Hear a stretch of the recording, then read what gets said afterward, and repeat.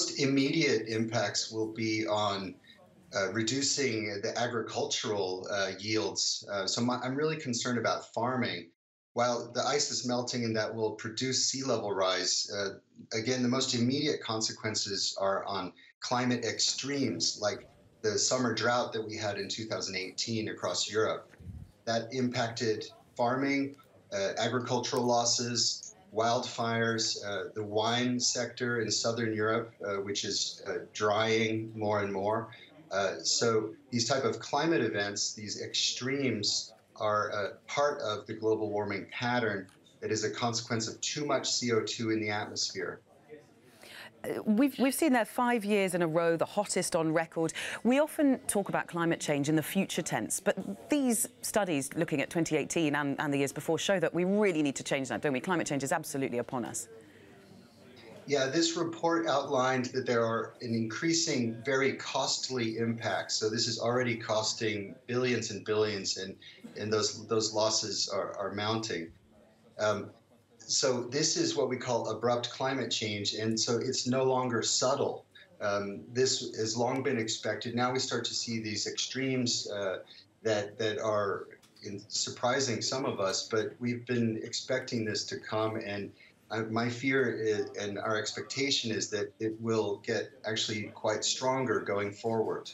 There's another report out, another study in the last 24 hours saying that there's a massive cavity discovered in the Thwaites Glacier, which is in Antarctica. What does that mean? You know, if we're seeing a big hole chunk out of that glacier, what does that mean? Yeah, really, the big picture is that global ocean heat content has been more steadily rising than the air temperature record that this NASA and NOAA report has featured. So warming oceans are undercutting the Antarctic ice sheet and parts of Greenland, melting it from below. On Antarctica, there's a retreat in where the ice becomes floating, and we're now starting to lose parts of Antarctica in ways that seem to be irreversible.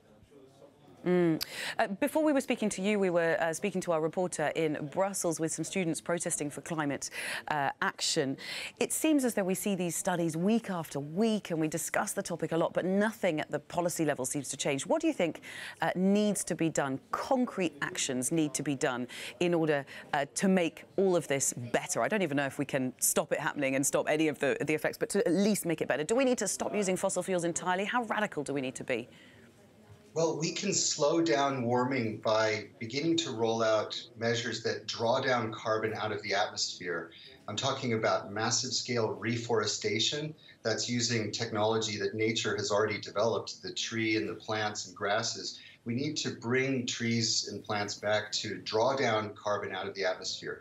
What that will do is buy us time as the climate continues warming. So that's a concrete policy recommendation that it doesn't have a strong negative impact. In fact, there's lots of benefits from starting to engage in what I call the missing conversation.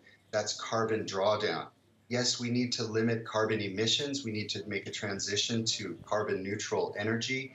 And then we would still have this problem of too much carbon in the atmosphere. So we need to figure out ways to bring the carbon out of the atmosphere and store it in the ground.